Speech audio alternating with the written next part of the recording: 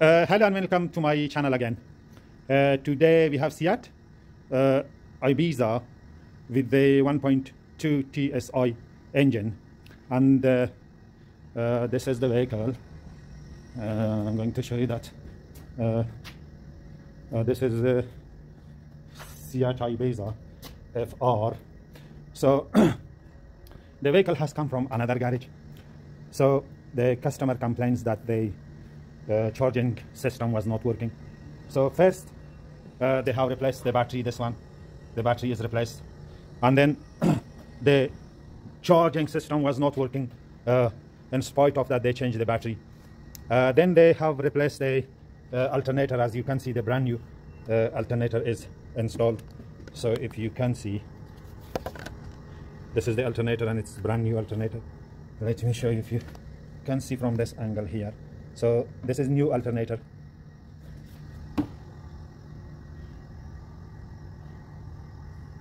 New alternator is installed, and the vehicle is still or the alternator is still not charging the battery.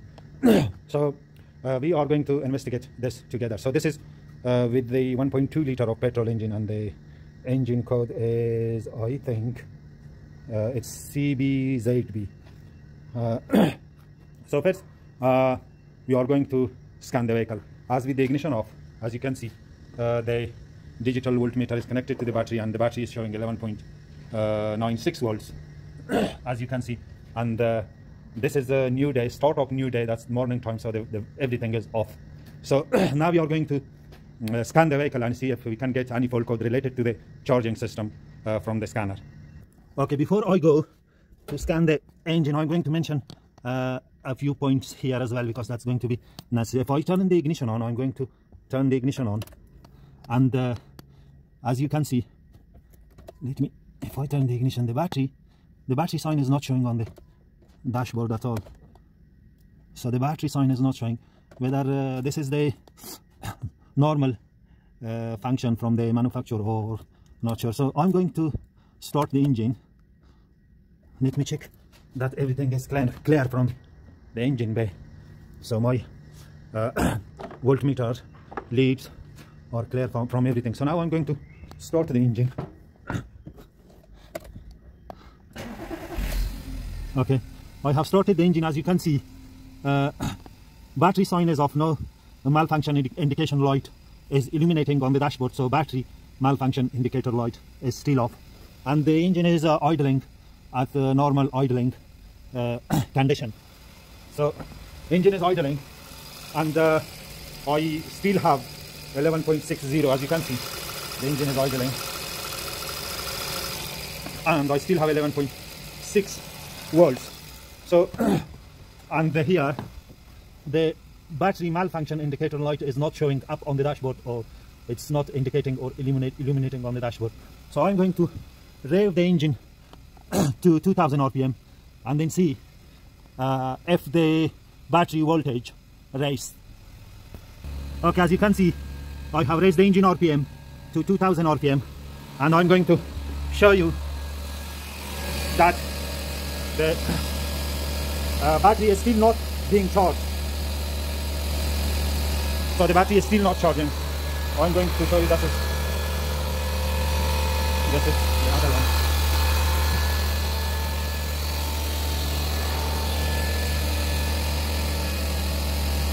As you can see, so 1170, 1171,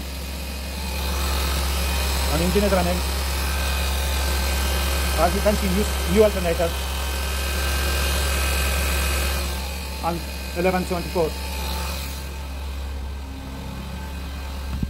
Engine RPM at 2000 revolution per minute, and no battery or charging system malfunction indicator light illuminating on the dashboard. So now I'm going to turn the engine off and scan the vehicle. So engine off, and with the engine off, the ignition off, we still have 11.69 volts. Okay, now I'm going to scan the vehicle. So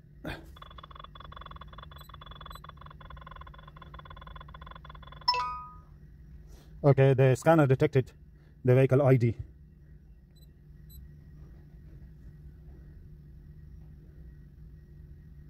Okay, now I'm going to go to this number 9, electronic central electric. So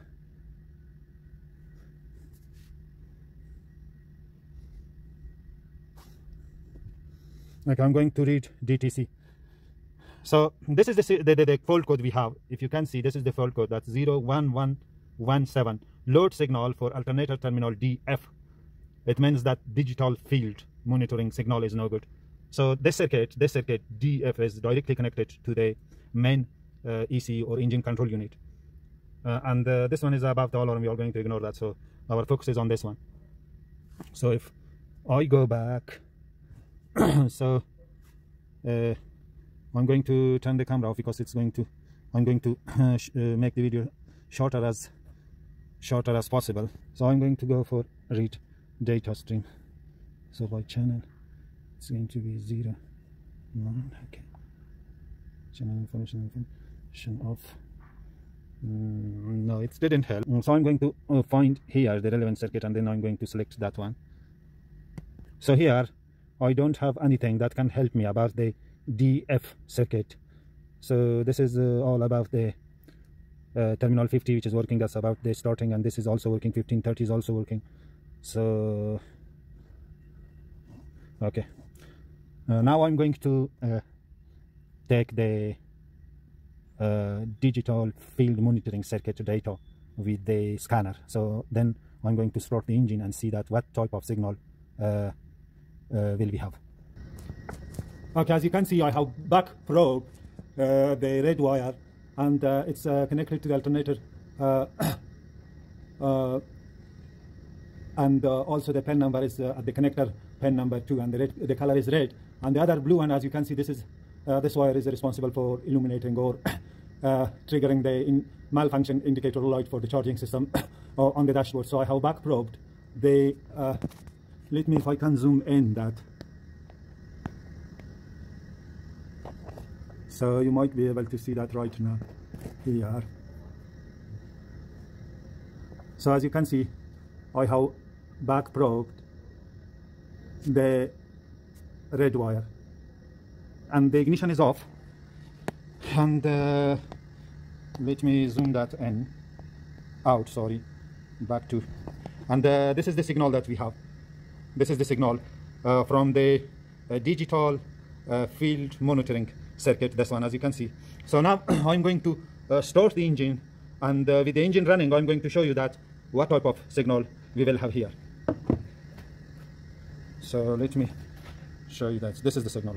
Right now, ignition is off, engine is off. Okay, I'm going to start the engine. I have started the engine. And as you can see, the signal has gone to flat battery voltage. So as you can see, the battery voltage is approximately,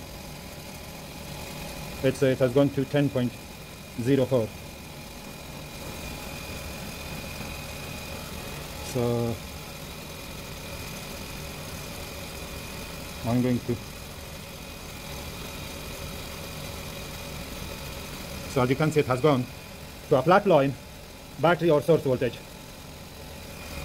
As you can see, the engine is running. Not sure if you can see because it's too dark here. So engine is running,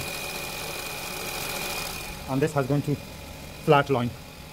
So now I'm going to turn the engine off, and with the ignition on, I'm going to show you so that what type of signal we will have here. So engine off, ignition on back. As you can see, ignition is on. We still have flat line. It's going to be battery voltage or source voltage. So this is the DFM signal. So now I'm going to check the alternator output. So to make sure that what's the alternator output, is there any output available at the alternator or not? Okay, engine is running. If you can see, I'm I'm going to zoom that in a little bit.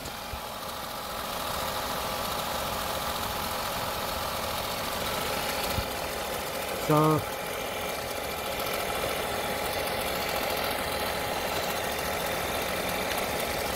I think I have zoomed that in too much. So I'm going to do 2. Okay, if you can see, I have connected the voltmeter lead to the alternator output or B plus post, as you can see. And here on the voltmeter, it is showing 14.23. So it means that we have the alternator proper output at B plus post, and the problem is along this wire, which has come from the alternator, and this wire, and that goes to the battery top fuse box. So next I'm going to check that one. So as you can see there, so this is the blue lead is connected to the alternator output or B plus post, and this is the reading, voltage reading on the scope meter. So and I'm going to show you measurement of the battery too. So, okay, as you can see, this is reading at the alternator B plus post, and this is reading at the battery post, as you can see. So there are approximately 3 volts difference. The engine is running at alternator B plus post output voltage reading or voltage value is 14.29, and at the battery 11.81. So we are going to investigate the wire, the black, I think it's 16 millimeter thick wire coming from the alternator B plus post to the battery. Once again, this is voltage value at alternator B plus post, and this is voltage value at battery post. As the engine is still running, I'm going to open this. Okay, this is the wire that comes from the alternator, and this wire charges the battery. So and this wire is connected to this bracket by this fuse. So I'm going to check the fuse that's in good order or in a serviceable order, or the fuse is serviceable. So if you can see, it's 11.78 volts, and now I'm going to, so it's 11.782. So I thought there will be resistance between this connector and here, this bracket. Anyway, I have cleaned this bracket too, so I have removed that and clean underneath as well. Okay. If you watch here, you have 11.37. So the voltmeter is connected to the battery post, so positive to the positive post, and positive lead to the positive post, and negative lead to the negative post of the battery. As you can see, we have 11.36. But if I connect, if you see,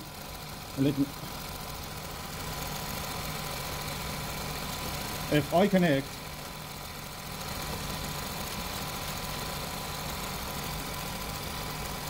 connect the positive lead of the voltmeter to the battery positive post, and the negative or COM lead to the engine body, look, you will see that the alternator is producing enough energy to charge the battery. But the problem is here. Now I'm going to show you again that so this is the battery post, as you can see.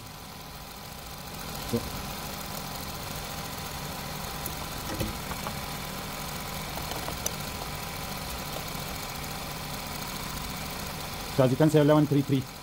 But if I move this black lead to the engine body, watch, 14.2. So our problem is here.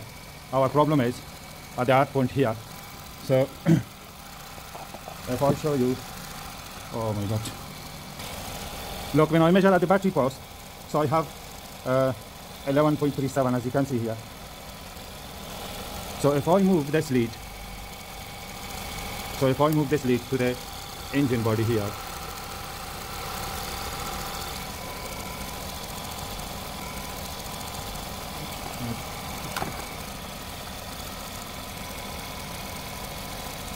okay, I have removed this arc point and I have cleaned that up. So now I'm going to start the engine and see if there is any difference in the voltage.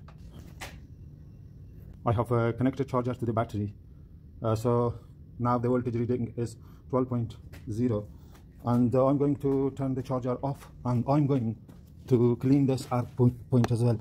If you see here, not sure if you can see, I'm going to clean this one and this one, this wire, so that could be the problem. So anyway, let me start the engine. I haven't cleaned up this arc point engine to the chassis, so I'm going to start the engine if the engine can be started.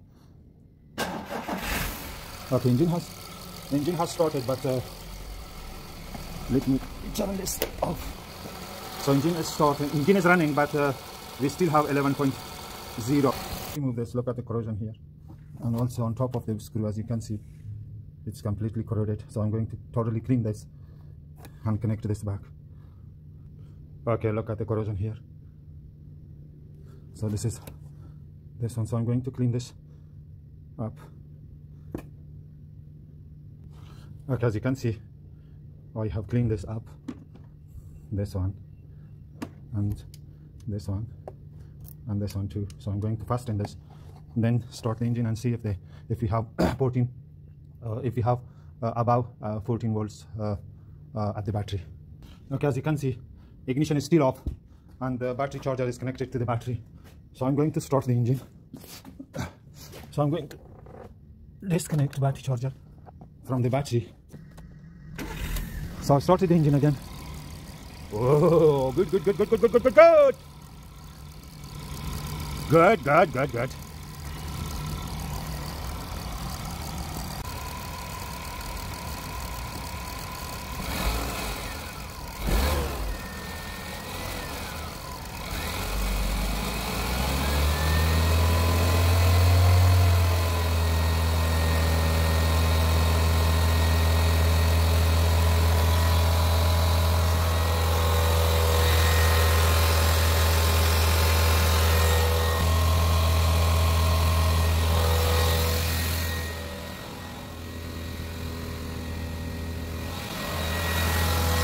Now I have rectified the high resistance at the arc, so I have rectified the bad arc, and now as you can see at 2000 RPM the battery voltage is 14.15.